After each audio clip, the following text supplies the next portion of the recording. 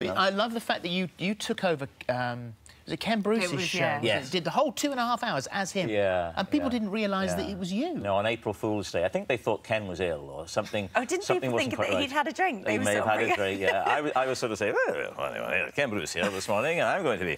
I might feel a little bit looser today than I normally do, so... and we did the whole... I did the whole thing. Didn't you say that Jeremy Vine was boring?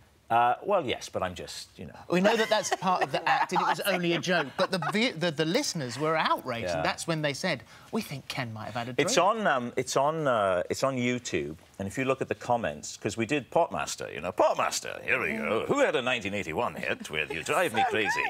And people, I've seen in the comments saying, oh, the actors that play the contestants on Potmasters, it was all real. They were real people, and they weren't told that it wasn't Ken. I was being quite rude. There was one guy who was in the Real Ale Society, and I said, so, John, you're a very heavy drinker, is that right? And he goes, well, no, Ken, I'm in the Real Ale Society.